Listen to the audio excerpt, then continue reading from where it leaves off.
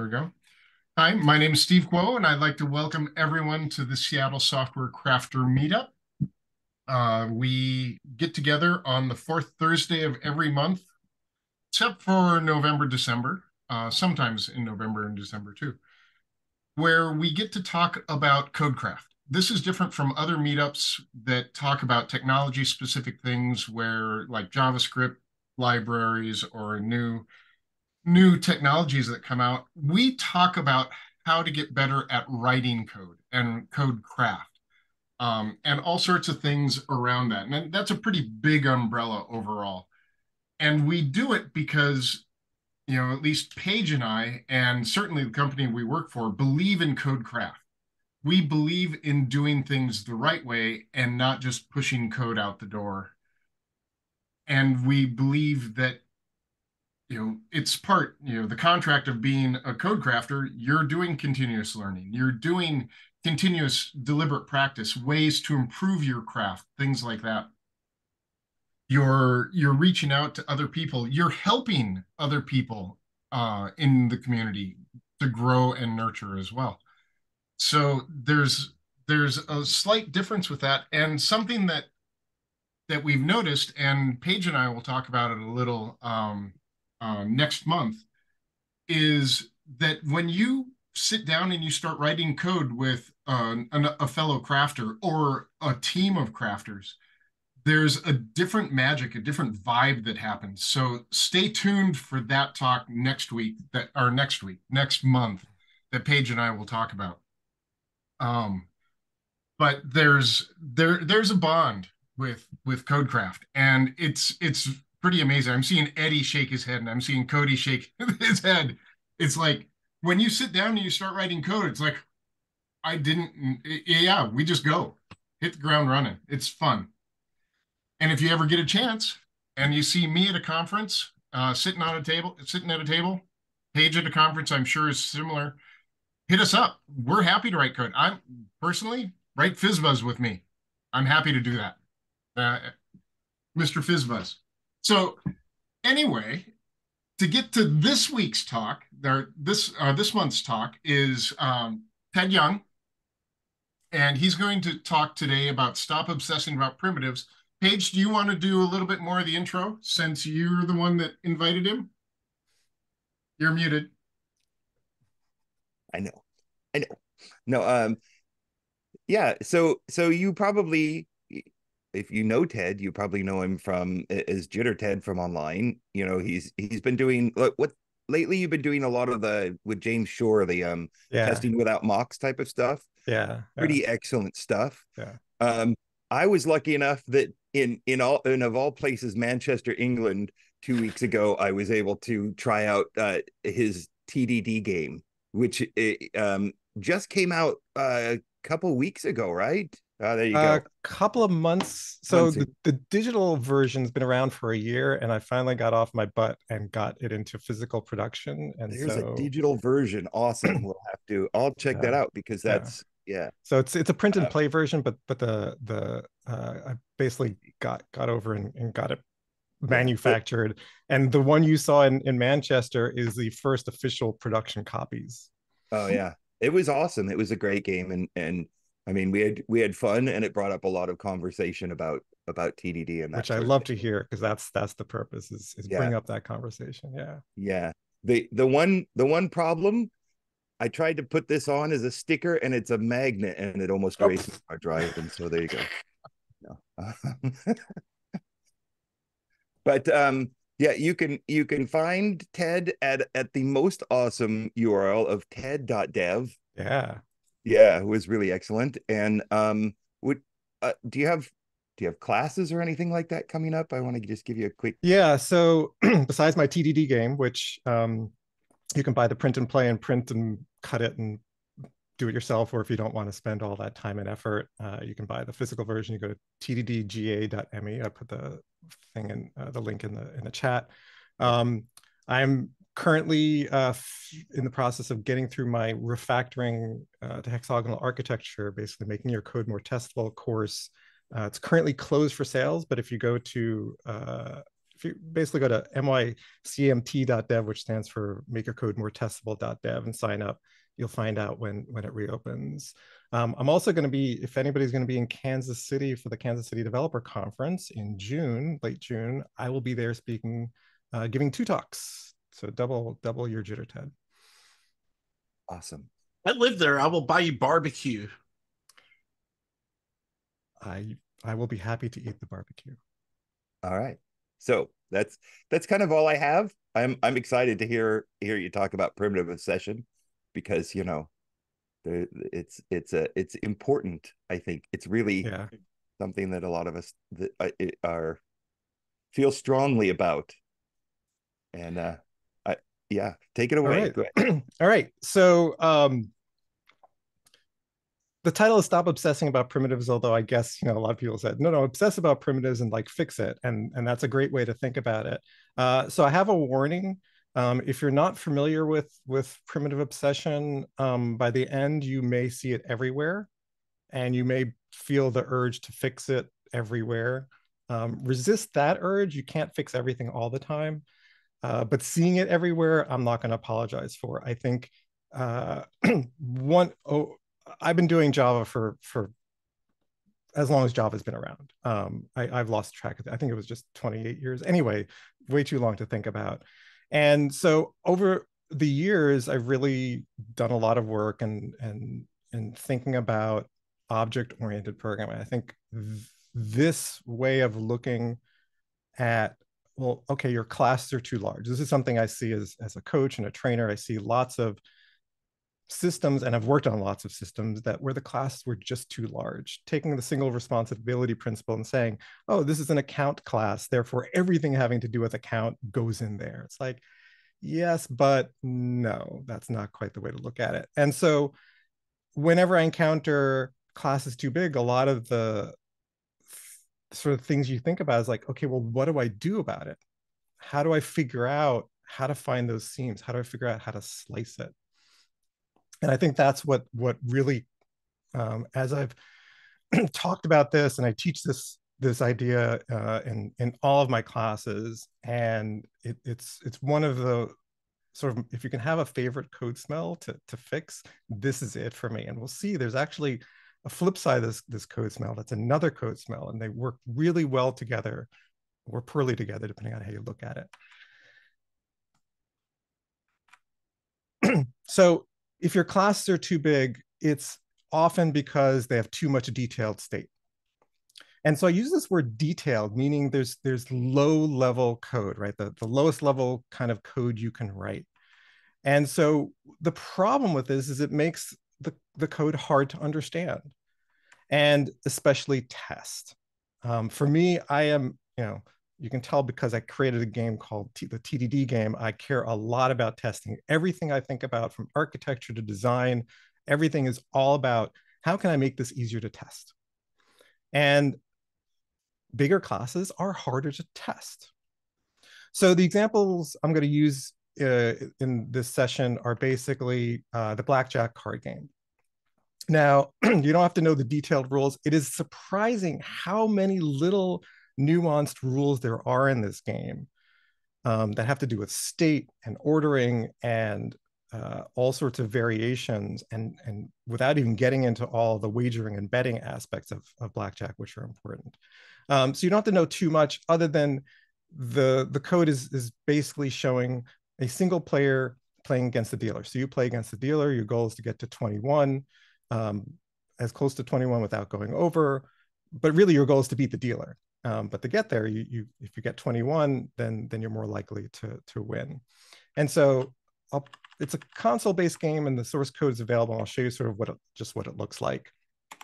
So here we see the dealer, the initial state of the game, where we started the game and the cards have been dealt.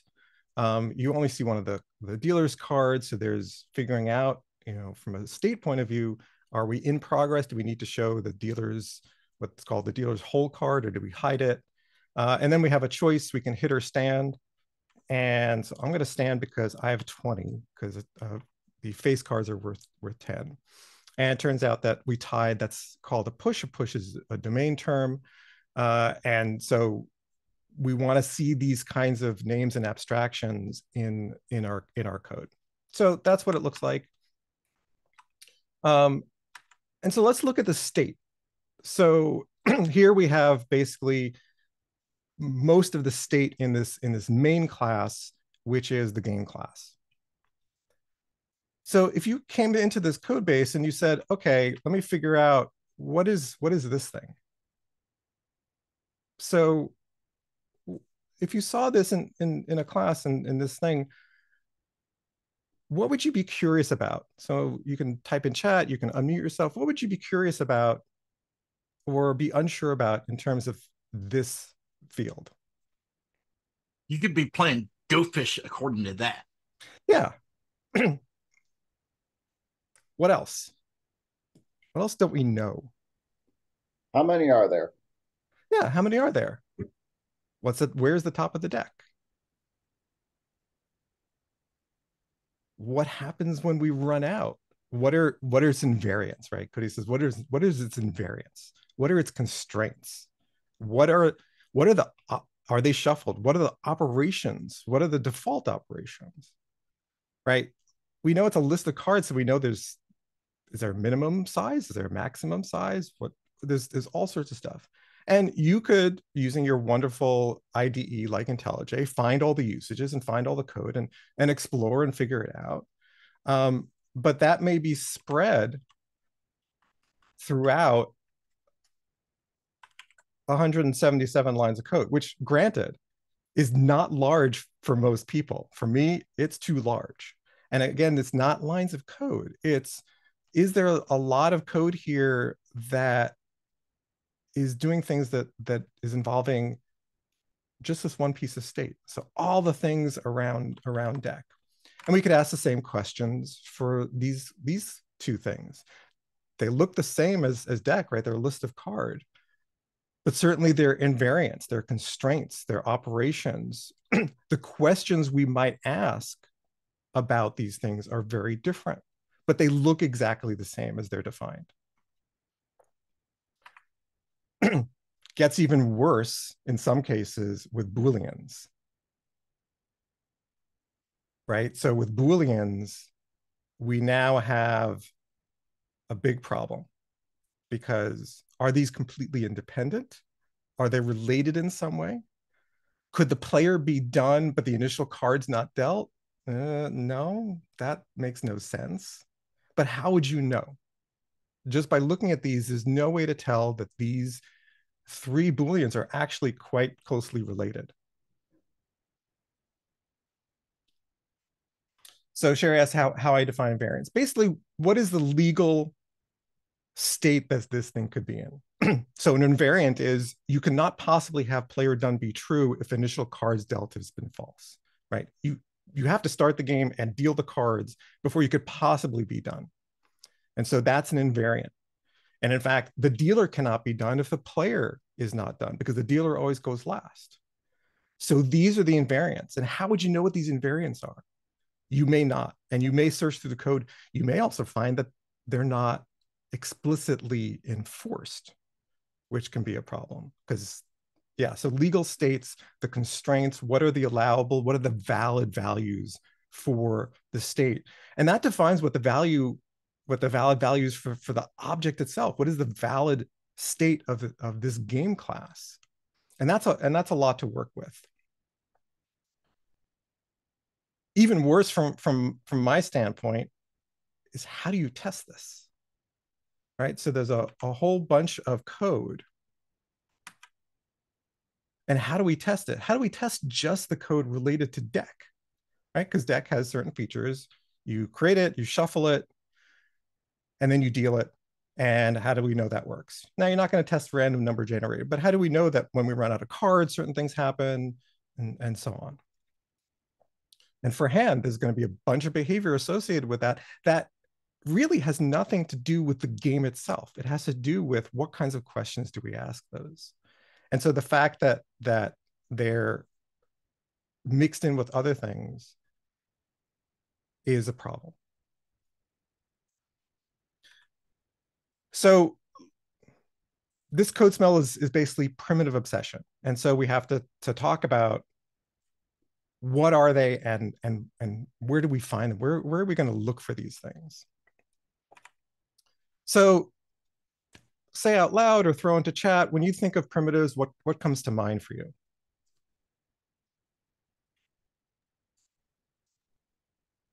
Money. Money, all right.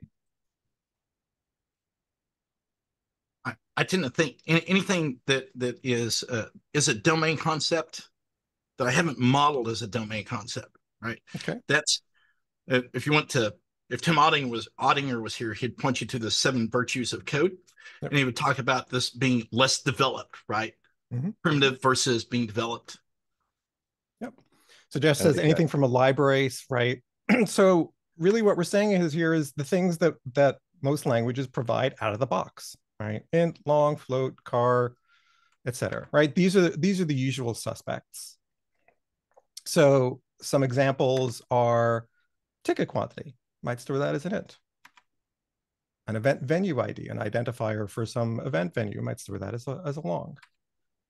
Surcharge percent, because we're talking about tickets here. So of course there's going to be surcharges. So that's a percent.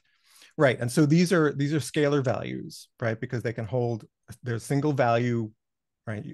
Ticket quantity cannot be 2 and 4 at the same time. It's 2. Boolean is a special case, right? So I mentioned it before because it's incredible how often there is a state machine in hiding, that there are these states that your object goes through. Now, not all the time, but a lot of it. I'm always surprised, like when I really think about Booleans, it's like, is Boolean the right representation here? Are these 3 Booleans together? Like we've got is submitted, and then is valid, and then is approved, and then is completed. And this sounds like some kind of workflow. Can we be sort of completed but not valid? Probably not. Can we be valid but not submitted? And then what happens when we say these are false? If is approved is false, does that mean it's not approved or it hasn't gotten to approval yet? And Booleans are for me, was just one of the most frustrating things because you need them, but they're so frustrating to understand in usage.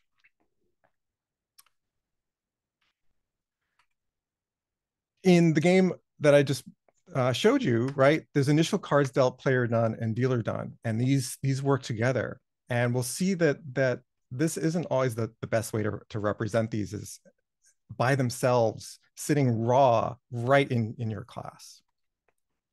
Then we get to string. So string is, depending on the language, maybe a built-in construct, but it's something that we take for granted that's, again, they're sort of out of the box.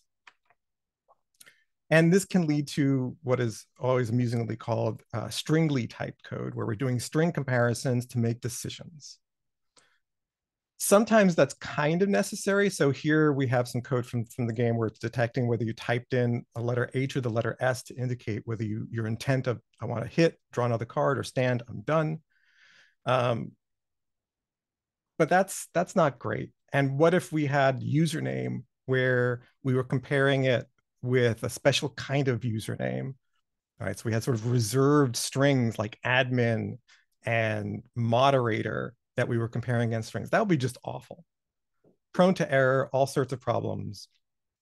And so we really want to avoid that. Plus, lots of these strings have constraints and things that we valid and we validate, and do we want to be validating all the time? Yeah, so Booleans, the tri-state, the infamous tri-state Boolean where null is one of the states is just gives me like shivers. Is null or not a number a primitive? That's something you might assign to a primitive, but the primitive that we're talking about here is the holder of this information. So these 3 sets, right, and long and so on, Boolean and string, those are scalar values. But those really aren't just the only primitives that I think about. In fact, list, map, set, and arrays, if you have to use them. These are all the behavior around these they're just rich in behavior. And for years and years and years, I almost automatically wrapped anything that was a collection class, because I'm in Java, with a class, right? I wanted to encapsulate it because it had behavior. And these things have, I mean, when was the last time you looked at the interface for list, how many methods it has? It's pretty rare that you're going to use all of those methods, right? You really are trying to say that there's something special about this usage of this list, this usage of this map. I'm using a map here to store data and associate information because I've got an in-memory, repository. I'm faking, a database. Completely different than I've got an in-memory set of lambdas and sort of functions that I'm going to apply based on some information. And yeah, there's a whole bunch of behavior that if you're going to use, you need to be really careful about. But one of the things we want to do is encapsulate this information so we can be clear about what its purpose is.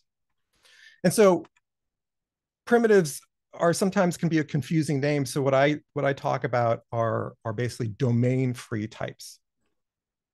So domain-free types are basically these types that have nothing specific, nothing connected to the domain, right? They're domain-free. You could use them anywhere. So money was mentioned before. You could use that anywhere. Hopefully you're using money and not like floats. And so those can be used anywhere. And this, you can sort of think from a domain-driven design standpoint, sort of your generic subdomain, right? Although I think it's not quite that, but it's the same idea that these are just generic. You need them, you need to build on them, but that's not good enough. All right, so those are what we're looking for. Where do we look for them? So instance variables are the primary concern. And so this is where we want to say, look, this username is not just a string, right? There's probably constraints to it. There's probably limitations to it. There might be some things that it can't hold. We want to easily look for unique ones, things like that. Method parameters. Now, so originally if you look at sort of the definition that Martin Fowler wrote along with Kent Beck on code smells in the refactoring book, didn't really talk about a lot about sort of method parameters. But one of the things I find is if you see this over and over again with the method parameters being passed in, I automatically think about, is it valid? Do I know it's the right thing, or do I have to check it again? Yeah, tuples to me are just another collection. Return values as well. And we'll see that return values adds this extra code smell that you have to watch out for that I'll just name now, but we'll look out for later, feature envy. Now, local variables, I don't care about. If at some point you've got to use primitives, you've got to define them, you've got to perhaps extract them. But as long as it's sort of localized, right? What we're talking about is it sort of outside of methods and available, especially to others. So what's wrong, right? So we already looked a little bit about it, how if you look at just the fields in our game class, we didn't quite know what all we could do with them. So there's this mixed responsibility. So right now in this game class, there's a lot of, there's code where we have to figure out, well, some of this has to do with some of the Booleans. Some of this has to do with the hand, the player or dealer hand. Some of this has to do with the deck. And it's all intermingled. And that's not necessarily a bad thing, but it is all intermingled at the detailed level. And so there's a lot of detail here about this stuff. There's a tremendous amount of detail here that has to do with calculating the value of the hand. And we can sort of lose sight of what is the purpose of this game class. And that is one problem. And so this dispersed logic, sometimes that logic can leak out to multiple classes. And so now you've got multiple classes dealing again with these low-level things like lists. Yeah, exactly. It's very, very complected. And especially if you've got multiple fields working together, right? If you are defining your own money class because you've defined, the long and the value and the currency yourself, that's a problem. But lots of times we have fields that work together. We might have a list of players, we might have a pointer to the current player, we might have a pointer also to something else. And this is all about sort of missing abstractions. And a lot of times it lacks units and range, right? What is the range of this thing? What are the valid values of this? But for me, again, most importantly, it's hard to test. How do I test that my deck works? How do I test that the player hand, I can evaluate it? And in fact, how do I test that calculating the value of a hand, which is important in blackjack, right? To figure out, did you win? Did you go over? I have to do this awkward way of testing it. So right here, if I want to test, does it properly calculate the value of this hand that is consisting of a card that has a 2 and a card of rank 7? Why am I going through a game to do that? That's so awkward. I have to create this game and I have to fake dealing the cards, which means I have to fake creating a deck, which means I have to, like, I can do it. And it's all using great test tables, but boy, is it awkward. Just so I can figure out, is the value 9? And so when you find yourself, and this is where having to do lots of setup in your tests, yes, we can refactor, and I'm a big proponent of refactoring and encapsulating your setup in your tests. But you also have to be careful that you're not hiding a design problem.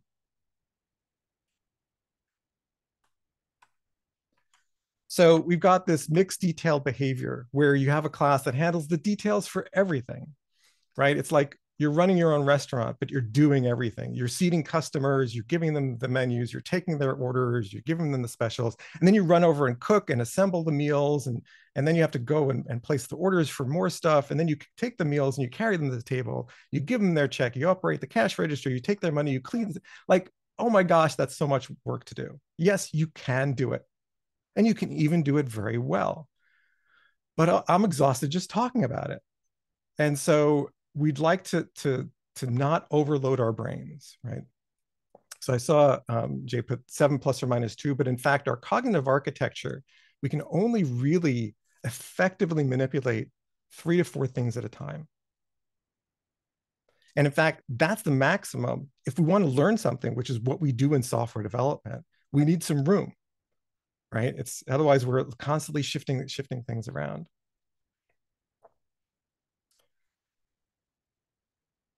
Yeah, so Cody says sort of money representation, right? And if you're stored in an instance, and I actually have my an application called Kid Money Manager where I actually store the money as a scaled int. And yeah, if you forget that the scale was 2 decimals and you somehow made it 3 or 1 or none, you've got a big problem. And so there's all this code here, right? These are just the methods in this class, but a bunch of them have to do with the same thing, list of card, except not all of them are the same thing, right? Just because it's a list of card doesn't mean they're the same thing, right? This list of card here is about the player hand. This list of card here is about the shuffled deck. These list of cards here, this is also about the hand. And so again, you can sort of see this mixture of things. And again, testing this is going to be hard. And so primitive obsessions, you've got just too many primitives, too many domain-free types, and their associated detailed behavior that are in a single class. And so I actually have a checklist that I go through to evaluate, is this suffering from primitive obsession? And so the first item is it a domain-free type? Because if it's not a domain-free type, hopefully it's descriptive, right? If I see deck in a class, then I know what it is. And I can go look at that class, and I can look at the tests against that class and figure out how it operates, what its constraints are. But if it's a domain-free type, whether it's a list of card or an int or a Boolean, all right, I'm gonna have to look further. Is it used in behavior logic looping?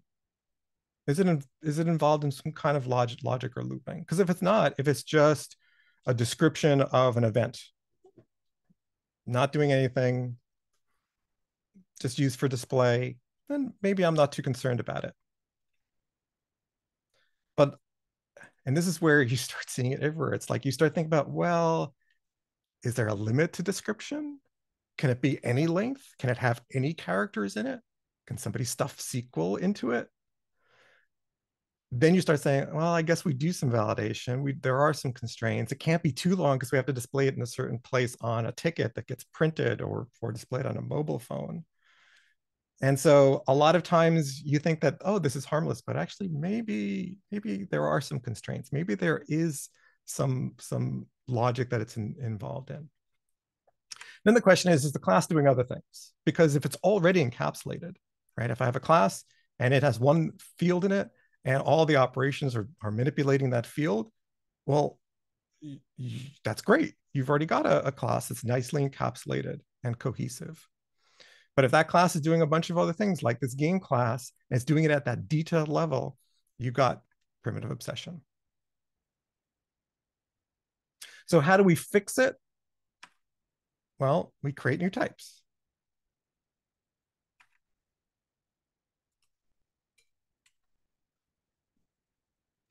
Look under your chair. Look under your chair. There's a type there. There's lots of types. And types even get types. Types all the way down. Lots of types. You want lots of types. More types. UID is a domain-free type. So don't use UUID. Use something else. I'm being facetious because you can type alias in JavaScript. Oh, okay. And you can just make a UUID as a string, and now it's not a string anymore. Yes. Yeah. And so, and this is, it's I don't know whether it's fortunate or unfortunate. So in Java, you can have types that have different names, even though they have the same content. Whereas in TypeScript, you can't. And that gives Java, well, there's pluses and minuses to that. Now, I've had people say, but we've got 40,000 classes. You want us to create more? And I'm like, okay, this is not your problem. Your problem is why do you have 40,000 classes? I hope you're code generating some of that. That's not the problem we're talking about.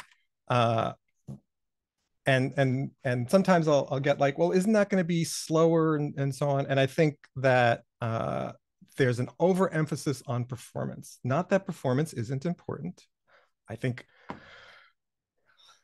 I'm very frustrated because I was trying to type some stuff into PowerPoint, and there's a lag in typing stuff into the notes in PowerPoint in 2023 on an 8-core Intel iMac. Why is there lag? So performance is important, but a lot of times readability is really what we need to worry about. Because a lot of depending on what kind of, if we're in a sort of real-time-ish system, then yes, performance is going to be important, but not every single part of it. And so readability, even if you have to worry about performance, it would be nice to understand what it does before you optimize it. Yeah, and so absolutely you want to measure, and hopefully you're measuring what the lag time is between you typing something and getting feedback. Hopefully that's being measured somewhere, and whoever's doing that at Microsoft is not doing a good job. So when I say many more smaller types, I'm not kidding. Deposit amount. Why can't that be its own type?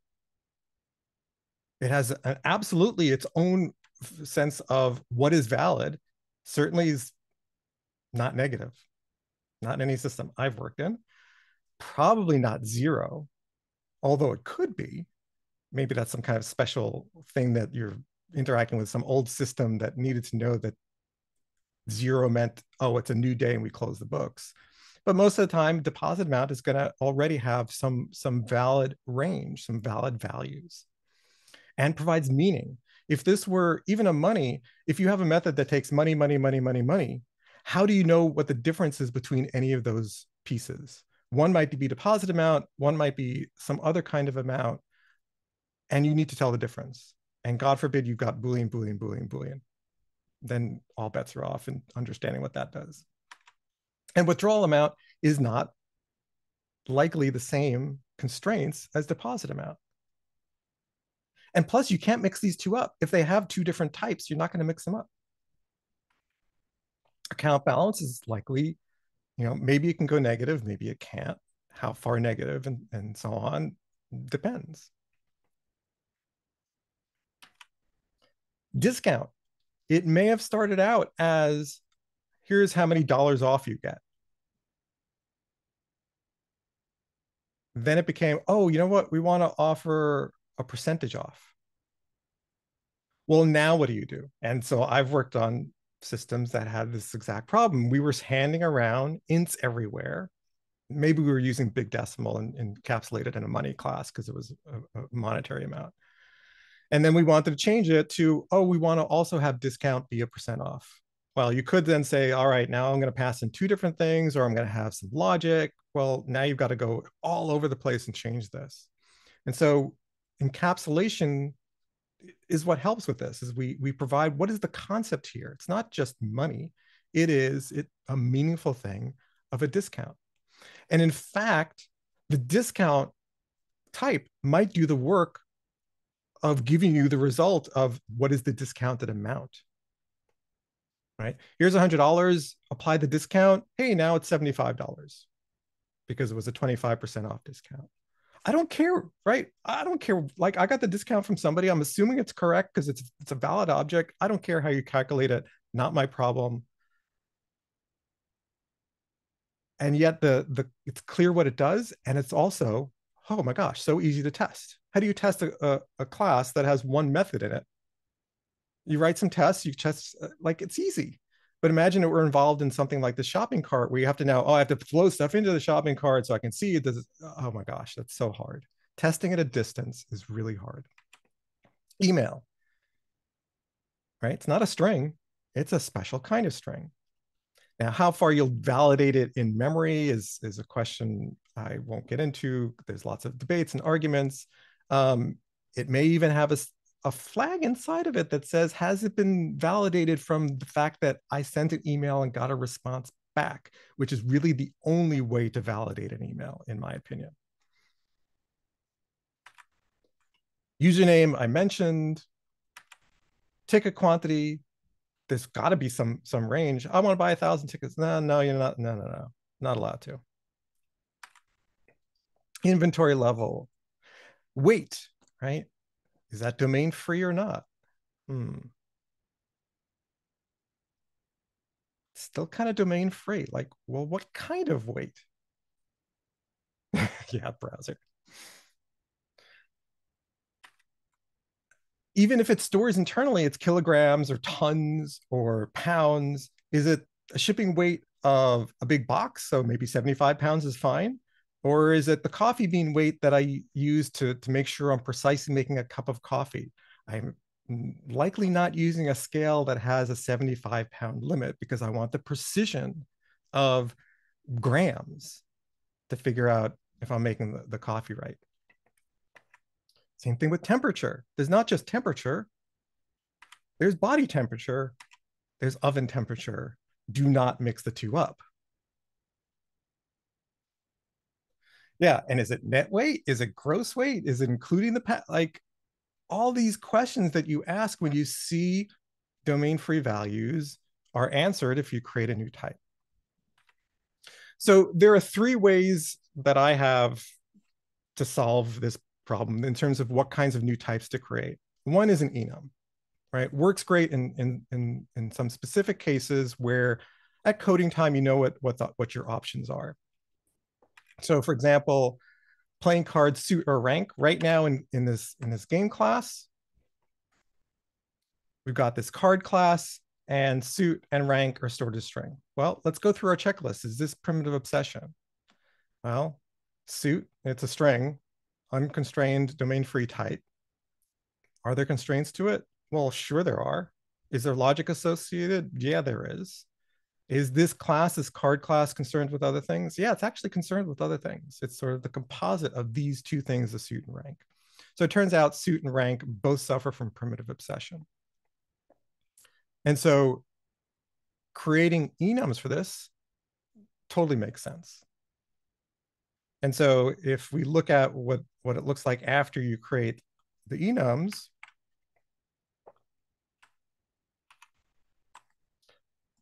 even though this card class wasn't very big, it got smaller. The logic for calculating the rank value, right? So cards have ranks 2, 3, 4, 9, 10, Jack, Queen, King, Ace. They all have values. But now that's become part of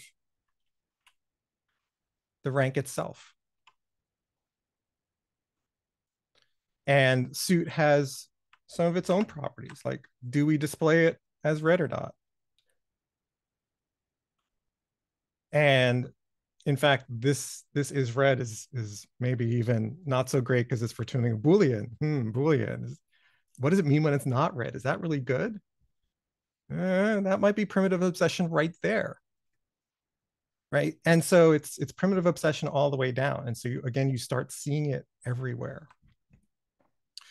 Game outcomes, right? Did you win? Did you lose? How did you win or lose? It's a fixed set, not going to change that much.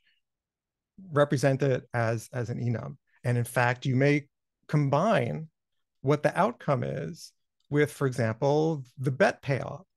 How much did you win? Well, it's dependent on how you won. If you just won normally, you get double your money back. If you got blackjack, you win 2.5 times. Don't go to a casino that doesn't pay to 3 to 2. Card face, is a card face up or face down? Again, you could use this as a Boolean, right? Is face up? And then false is, well, okay, it must be face down. But isn't it easier to read if you just say up or down?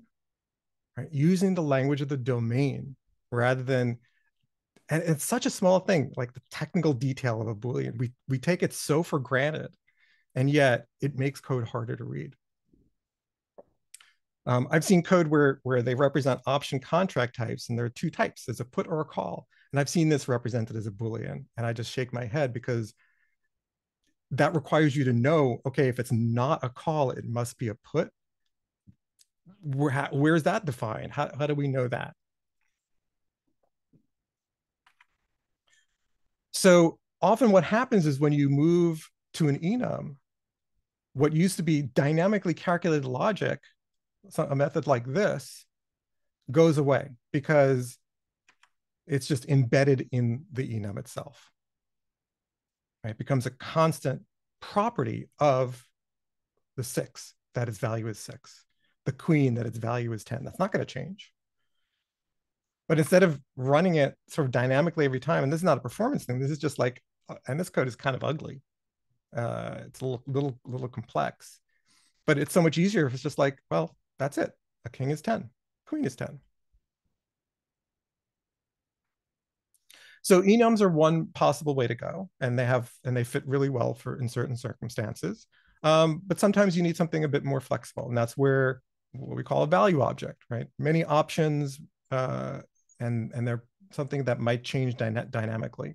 Often they're immutable, but you basically substitute one for another. So some examples of this are US zip code, which looks like a number. It is not a number. We don't do math on it. We don't say, well, 94114 must be right next to 94115. Maybe it is, maybe it doesn't exist, because not every zip code not every 5-digit number is a valid zip code. And the infamous starts with 0. That 0 is really important.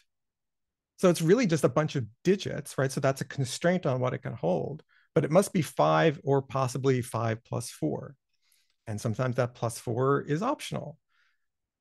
And so it has a different sense than something that's just a 5-digit number. Birth date. It's not just a date. There's some constraints on it. First of all, it has meaning. Second of all, it must be in the past unless you're working on a system that's talking about when somebody is due. And so that birth date, although you probably wouldn't call it birth date, you probably call it due date. So most likely birth date has to be in the past. And if you just passed around a date, again, you're constantly saying, is this correct? Is this in the past? Is this what we want? And if you're constantly checking that, then you already know you've got a primitive. I always laugh at vehicle identification number because it's not even a bunch of digits. It actually allows letters. So it's not a number. It's not even looks like a number, but it has lots of really useful information. But it's not a number. It's not. It has value and it has specific domain meaning. Yes, and only certain letters and only in certain combinations. Embedded in all that is it's encoded factory and other information. And UUID was mentioned before, and so entity identifiers use types for that. They may hold all longs internally, but who cares? I don't care that it's a long. That's not actually a concern. I care, is this a user ID or a customer ID or an order ID? And if you type them, you can't mix them up. So Vaughn actually, Vaughn Werner, who's known for implementing domain-driven design, tweeted this the other day, and I'm like, yes, but not enough, right? So I'll let you read that for a second.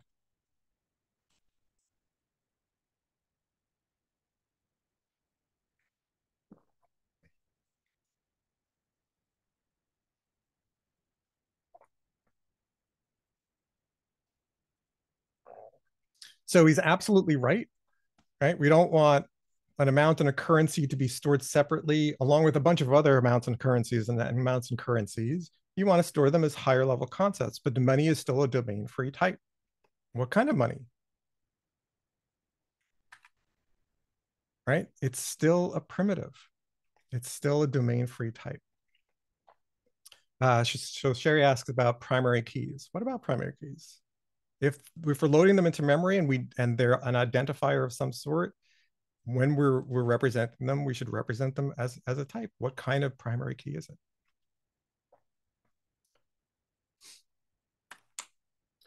So things like wager, if you're betting in blackjack, you might be constrained on what you can bet. It has to be from 1 to 100, right? So we can see that the constraint of this type is much, much smaller than the entire range of an int.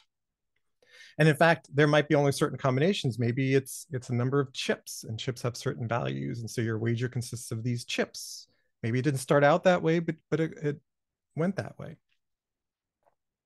If there's time, Jeff, I'll talk about object relational mapping, but I'm not sure that's much of an issue.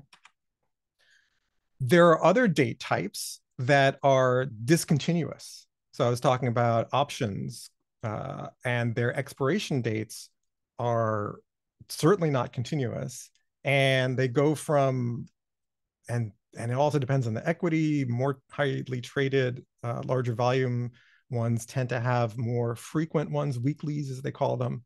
There's some dailies, but not all of them are valid, and they expire, and so they're no longer valid. So there's an expiration date that is typically in the future. You probably don't want to hold on to your option until it expires unless you actually want to own the stock or sell it, depending on which side of the trade you're on. So those are value objects. And the last category, right? So enums, value objects, and then stateful types. These are basically our at least in object-oriented land, our good friends mutable state.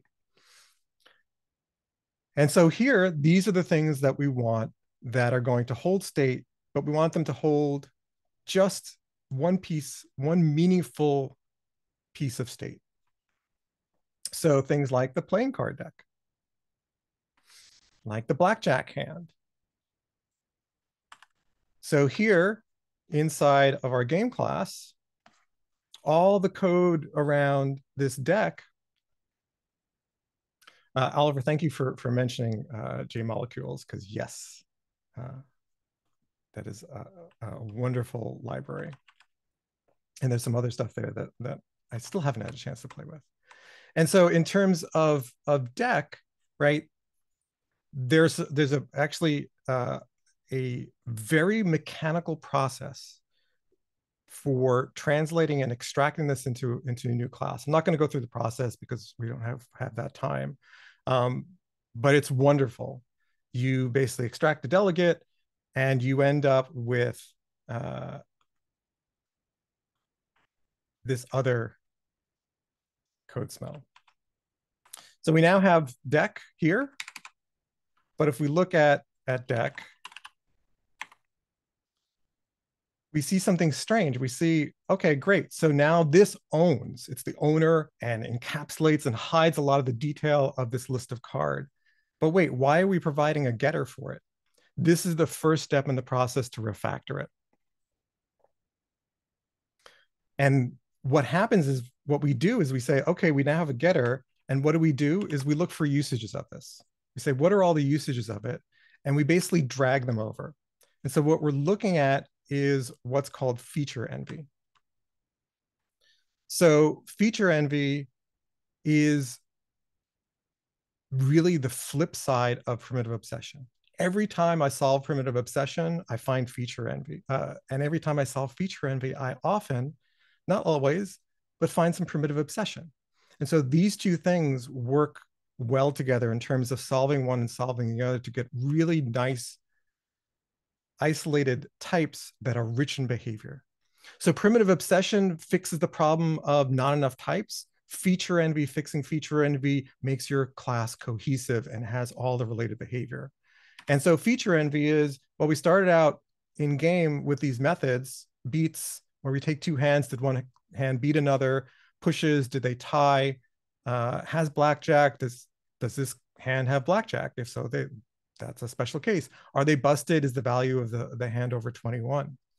And so when you make these queries, and there's a law of Demeter sense to some of these, like especially here, when you're asking these questions, but you are asking somebody else who actually owns the data, is responsible for that data, you're sort of robbing it from its richness of behavior. That data, right? That value, that's owned by the other object.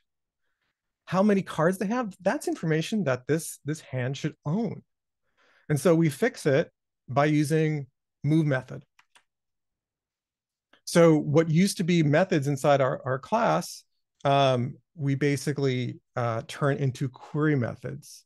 And so I basically talk about two types of methods on classes: commands, things that can change state, can change observable state, and queries that are really like questions, asking it for information, asking it for current state of something. So do you have blackjack? I don't care how you figure that out. It's not my concern. That's your concern.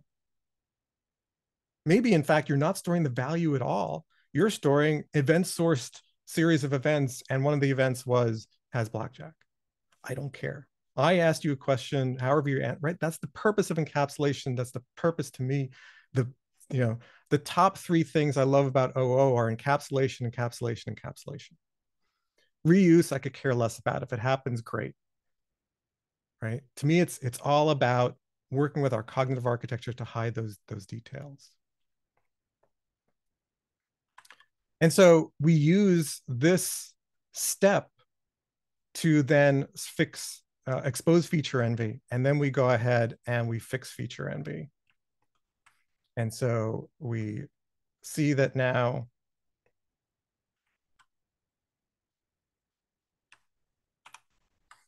we have raised the level of abstraction by creating a method called draw. So now deck has this operation, draw. Give me a card, now it changes state. This is one of the sort of the exceptions to the command versus query. But now I don't care how you do it. Did you do a remove? Did you have some pointer into the list? I don't care, right? Coupling, exactly. This basically reduces coupling to the details of the implementation. And so we could continue refactoring this, getting to the point where we now have a proper deck. Hey, Ted, there was a question that can you just command mouse wheel just to make that a little bit larger? Sure, I can do that. Let me go here. Or do it that way. Hopefully that's better.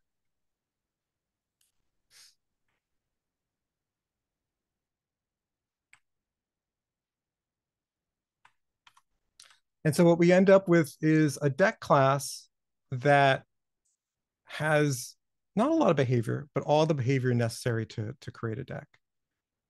Right. And so we have two different forms, one where we handed the deck, and this is useful for testing. And then what happens is this then becomes easy, almost trivial to test. And we can do the same with the hand classes, extract them to their own class.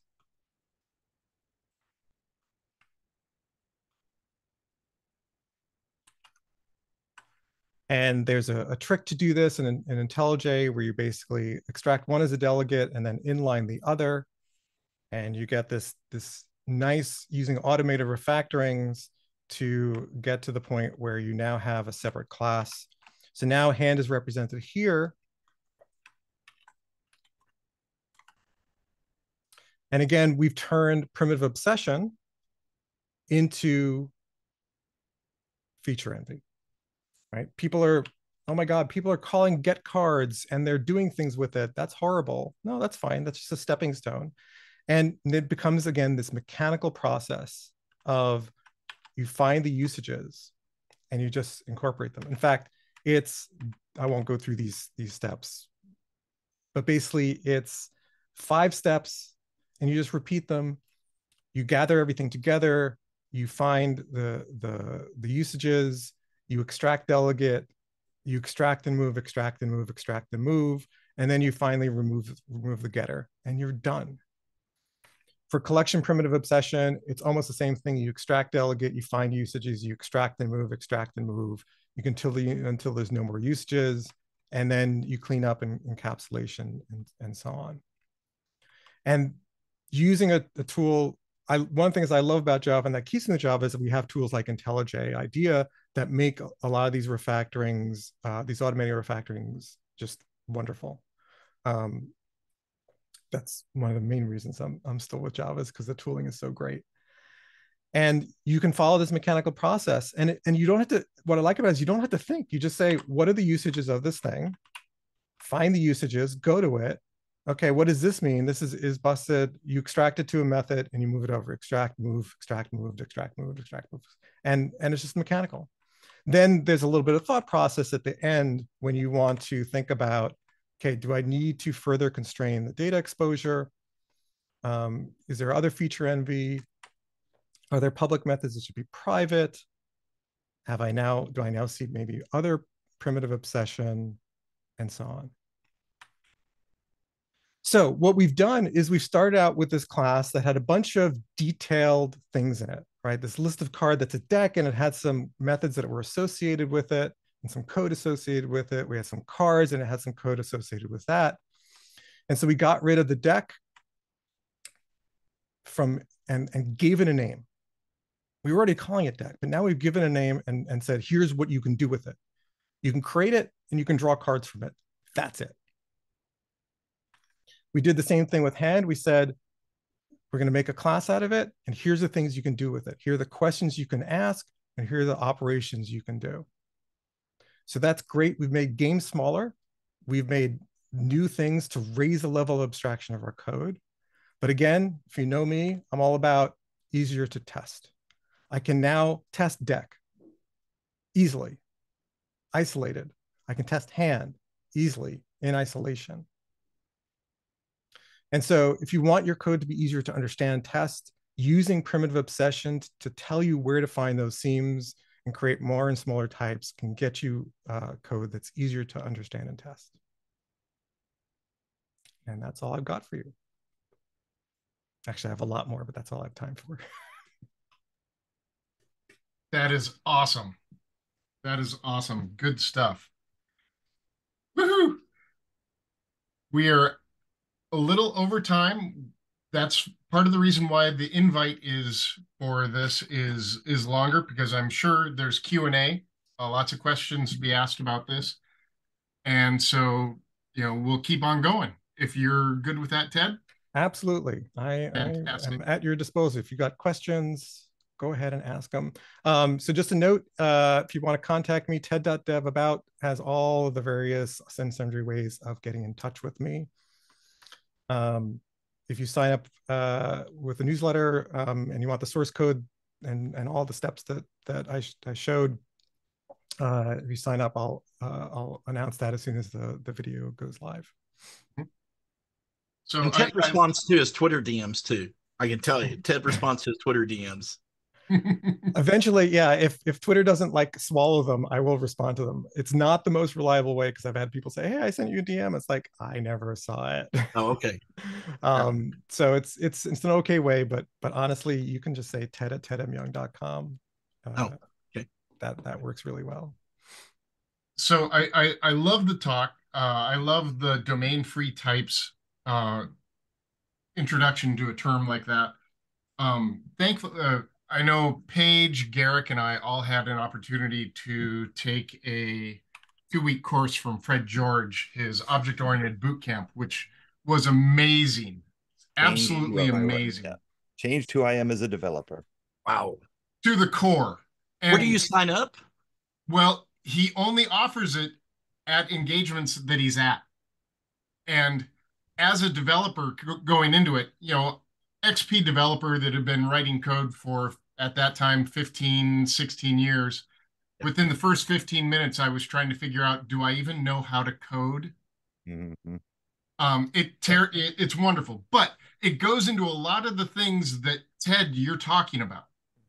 And Quinn Gill has a website, and if you look up micro objects and Quinn Gill, that bring up some of these concepts, encapsulation. And why I'm talking about this is one of the practices that I did, that I started to do for a couple months afterwards, is encapsulate everything, wrap all primitives in an object. And that was taking it to the extreme, the absolute extreme. And from there, I was able to walk it back. After I realized, encapsulating all my Booleans in an object is extreme. There are some cases where it's really good, some cases where it's not. But trying to walk it the other way, I don't think I could have. Yeah.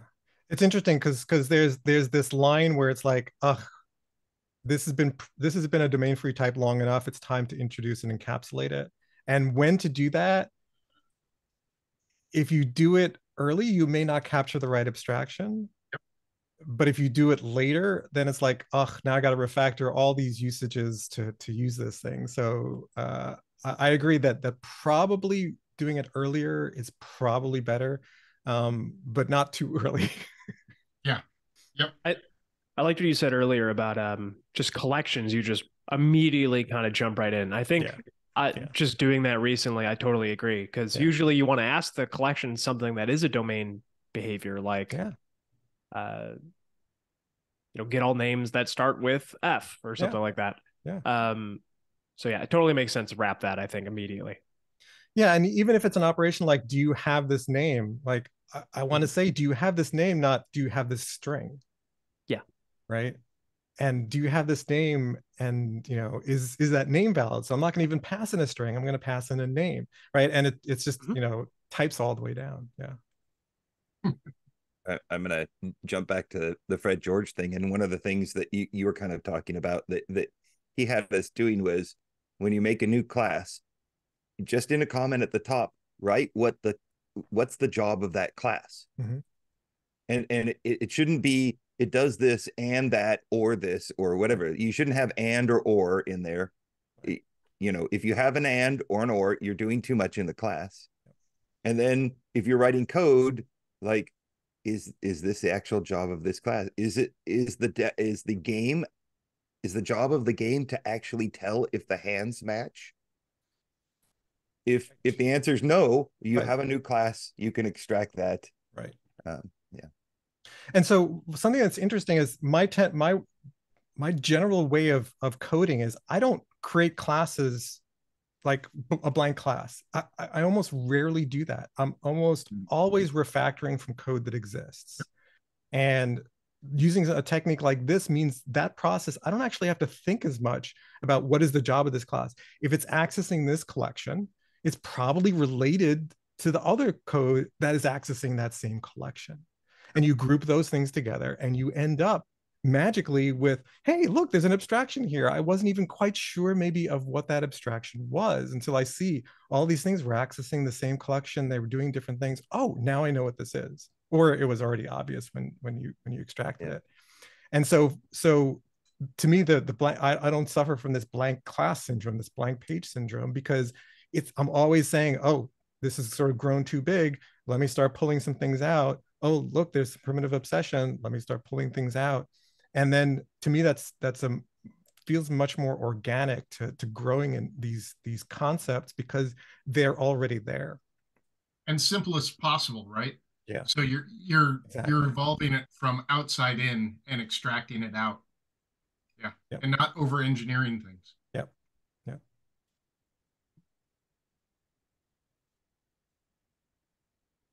What else? Other questions?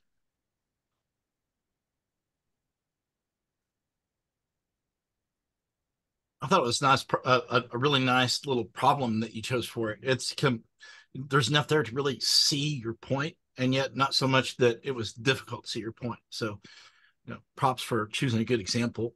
You took us through it really well. Great job. Great, thanks. Yeah, the blackjack game I use in my classes because it's simple enough, but it's also complex enough. There's some subtleties to it. And in fact, I run a learning ensemble. We just did 100 of them. We just did our 100th learning ensemble over the past 2+ years, continually adding and modifying to the game. So we made it a web UI. We did multiple players. We added betting. We added some persistence and all that stuff along the way. And it's wonderful sort of how it can sort of grow and doing things like looking for primitive obsession, pulling out classes. And that's why I focus so much on sort of the refactoring angle, like Martin says, design by refactoring. It's really like it's creation by refactoring is another way I think about it.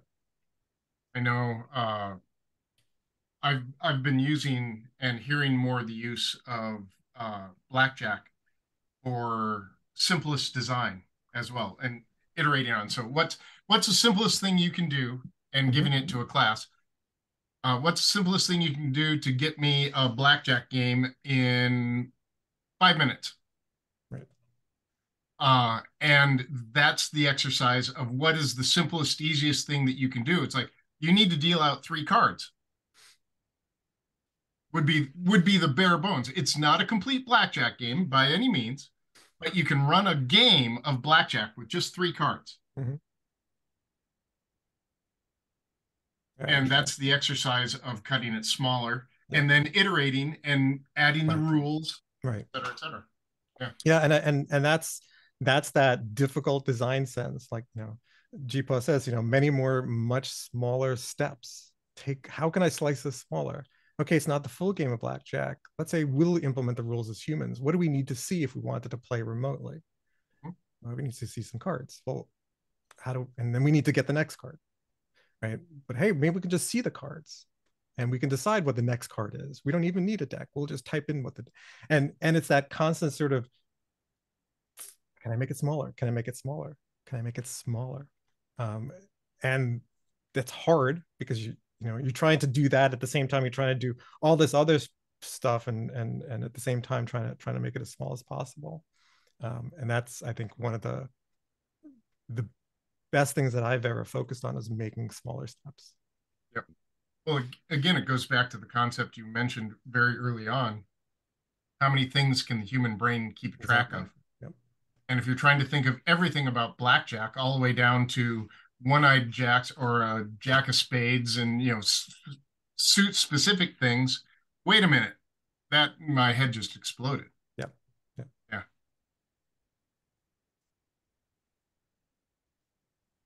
I know there was a question about, or maybe more of a comment about having these now objects and having to interface with maybe a backend, a REST API, a database, a web UI. Can you maybe provide some? I know there was a link to framework. Is there any other cool tips? So my preference is so I like a hexagonal-like architecture, and I say hexagonal-like because hexagonal is not a specification. It's what Alistair wrote up in 2005, and people interpret it differently. But the fundamental thing is I like a clear separation between my domain and all this richness. And then how I store it, how it gets sent out, that's a concern of something I put in what's called an adapter class. Its job is to translate the domain into what is the most convenient form to store in this way.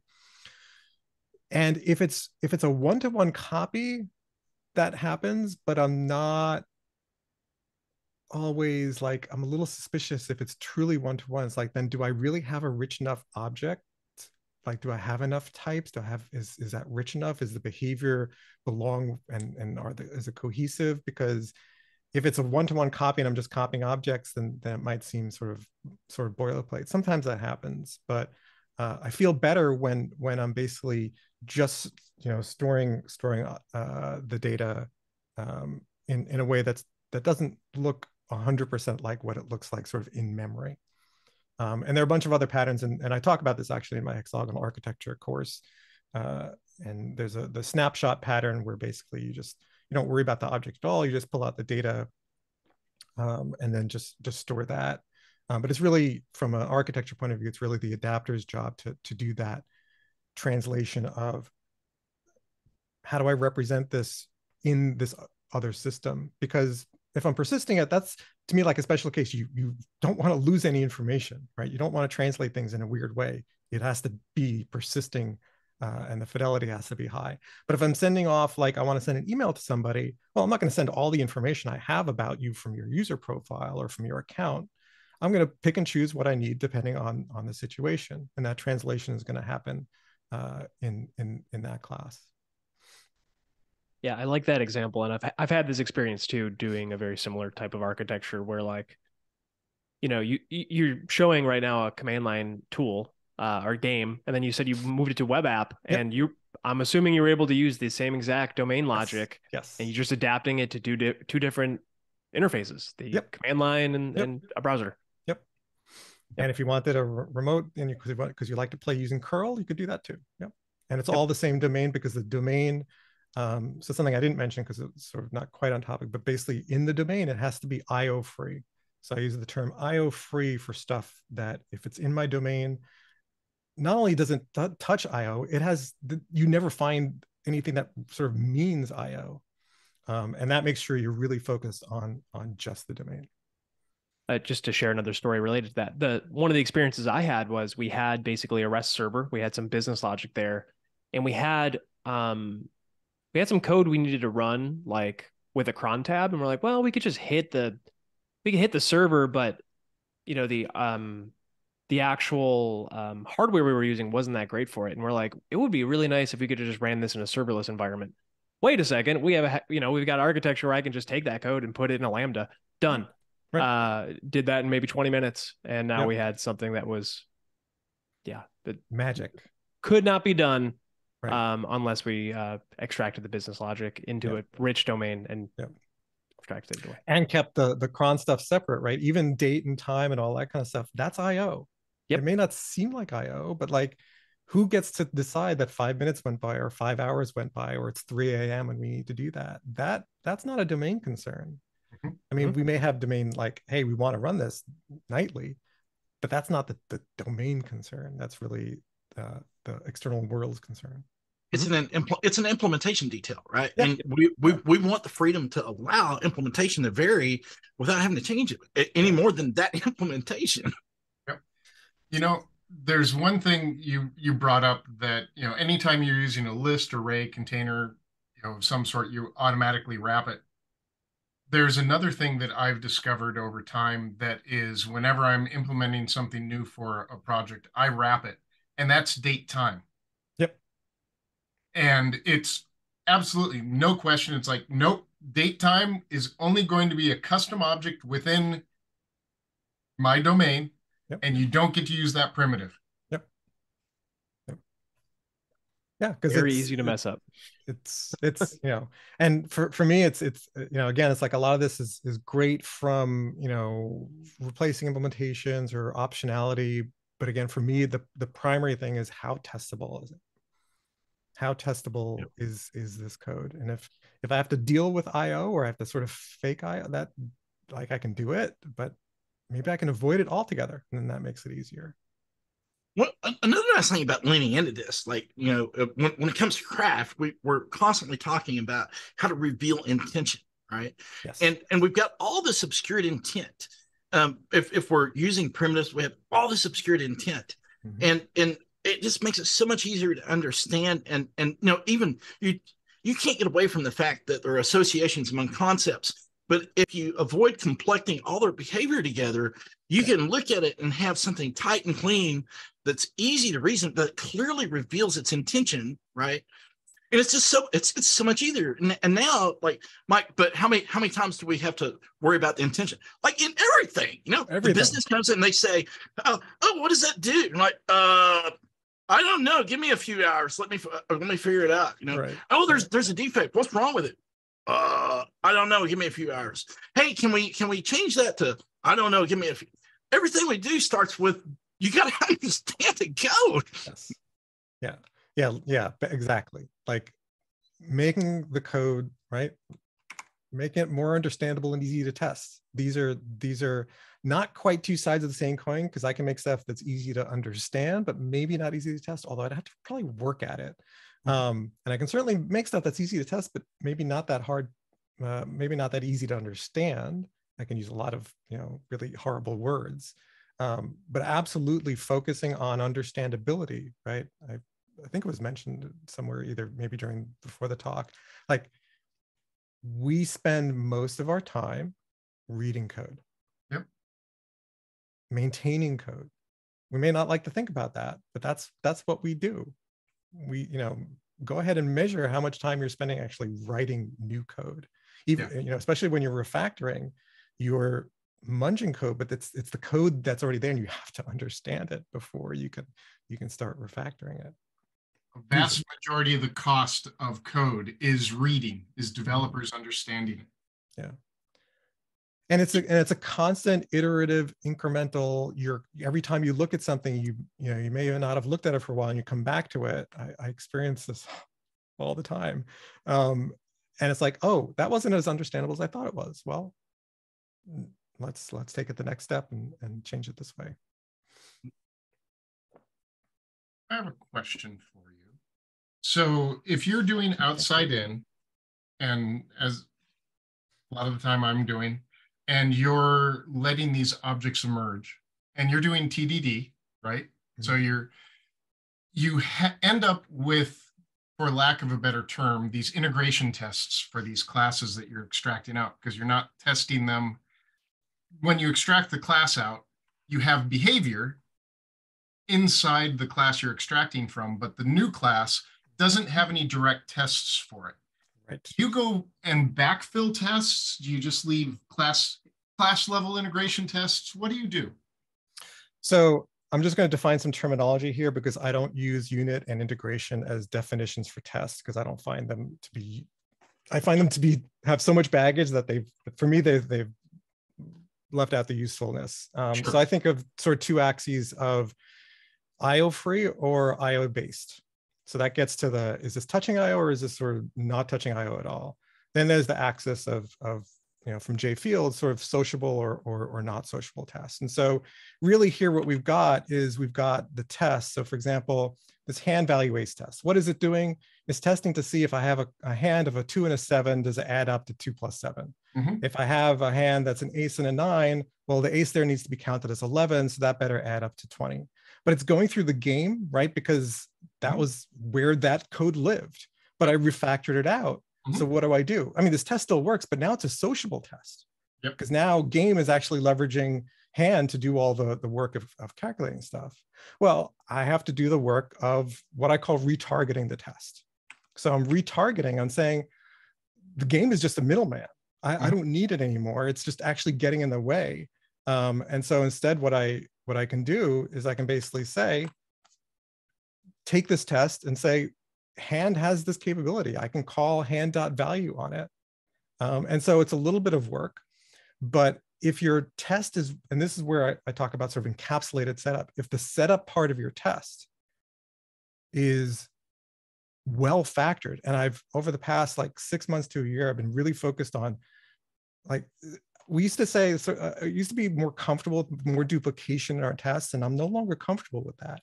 I really believe, at least for setup, it is really valuable to refactor those setup calls. Because then if you change something significantly, like, hey, I'm no longer creating game, I'm creating hand, I only have one method to change. And I've learned this recently because we recently made a change where we had to go and change 75 tests. And that was not fun.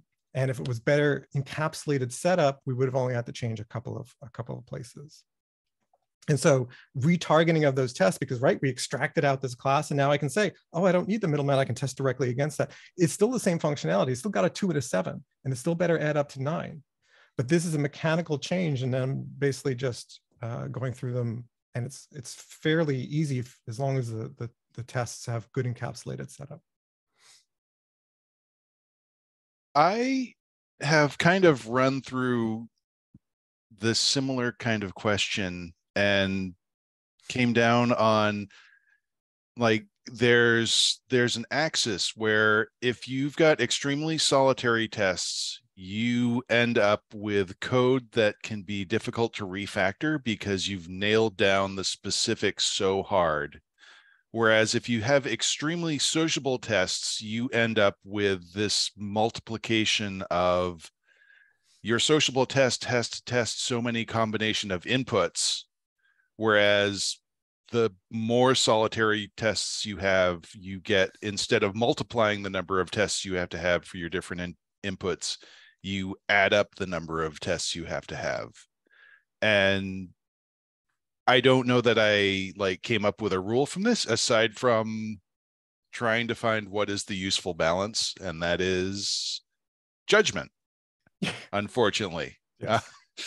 So it's interesting because often these smaller classes come out of larger classes. And when they come out, I'm also thinking about, well, what are all the invariants that I need to enforce? Like, you can't hit and get a new card in blackjack unless you've been dealt your cards. And so there's some of that. And it turns out if you want to add betting, you have to have betting first before you can even get the cards dealt. And so these things, but change some of the things as you pull them out. I don't. Maybe it's because my judgment is good enough that I don't encounter the problem of testing small classes so precisely that it makes it hard to refactor. I just don't experience that. And so it could be that it's just good experience. But I find that refactoring out these things, there's already that the code works, right? Because this game was playable from day one, even though it was most of it thrown into the game class, and pulled things out. And now I've got more pieces that now I can think about, well, what does it mean for hand? I can start asking questions of, does it make sense to ask if one hand beats another, if it's busted? Oh, no, that's not good. Your hand has 22 and mine has 21, you win? No, that's not the way it works. You're busted, you lost. And so these things sometimes come out, and then I'll write tests for that. And once I've done that, I generally don't find myself saying, oh, wow, I wish I hadn't constrained it in that way. So I don't experience the problem that you described, but again, it could be because I've built judgment over the past number of decades. So I do need to run. I can leave this going if there's more conversation that needs to happen, but I do need to run. Ted? I'm happy to hang out if people are. Yeah. I'll hang out until people leave. Awesome. Ted, thank you very much for coming and talking. Thanks, as usual, awesome talk. I'd like everyone to remember fourth Thursday of June, Paige and I are going to be talking about coding with other crafters and how it can be different and amazing and awesome. And with that, thank you all for coming. Ted, I believe you're still a co-host. I'll stop the recording here.